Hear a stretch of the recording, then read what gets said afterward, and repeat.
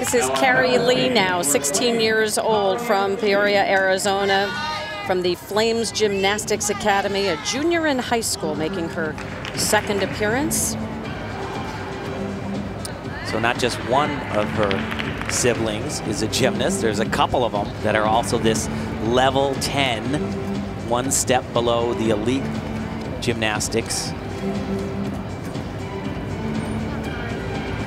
She says that beam is her favorite event.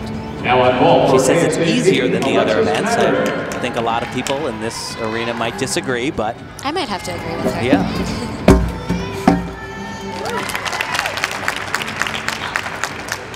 Very nice combination.